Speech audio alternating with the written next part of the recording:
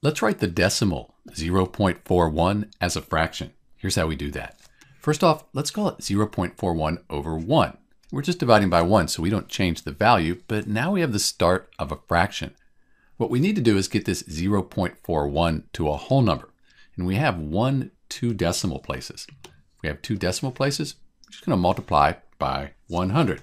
So 100 times 0.41, that equals 41. So we have our whole number. But we can't just multiply the numerator here by 100. We also have to multiply the denominator.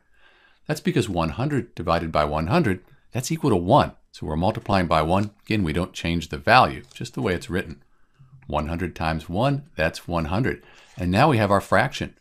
0.41, the decimal, is equal to the fraction 41 over 100. We can't reduce this here any further.